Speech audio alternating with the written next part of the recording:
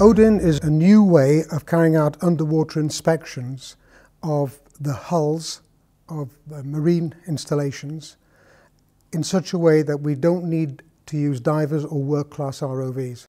Reducing diving operations is important because diving operations incur a lot of POB. POB means bed spaces. Bed spaces that could be used for other things. Diving is also an intrinsically dangerous activity and is expensive and weather dependent. Odin uses far fewer POB. It's an intrinsically safe activity, and it changes the way the industry does things because we inspect from inside out rather than from outside in.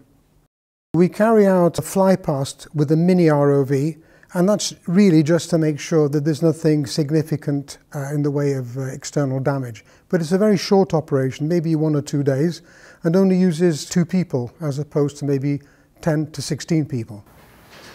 With Odin, we developed a new methodology of putting high-performance cameras into the piping adjacent to the valve or the sea chests, and in that way we can inspect the valves in situ without disrupting operations or production in any way. Well, overall, the bed space requirement for Odin is far, far less than diving operations, and that means there's more beds available for the operator to carry out vital maintenance and operational activities.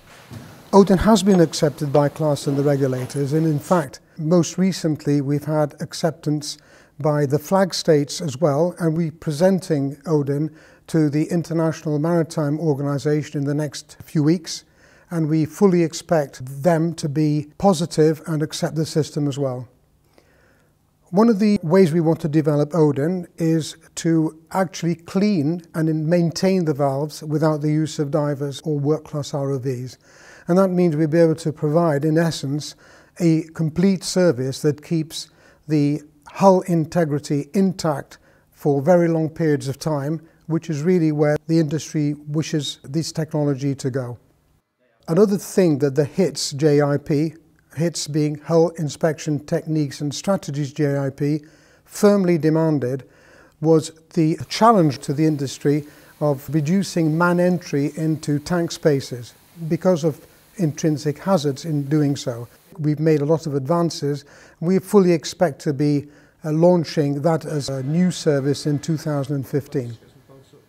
EM&I has been working on this challenge for at least the last 15 years. And in particular, we've developed a concept called No Dry Dock Safely. The new generation of FPSOs needs to stay on station for up to 25 years. And the concept of having to go to dry dock would be a major issue for operators and indeed for class societies. So we've been working hard on a number of technologies that supports that idea. And we firmly believe that the only way to stay ahead is to innovate and bring innovations to market.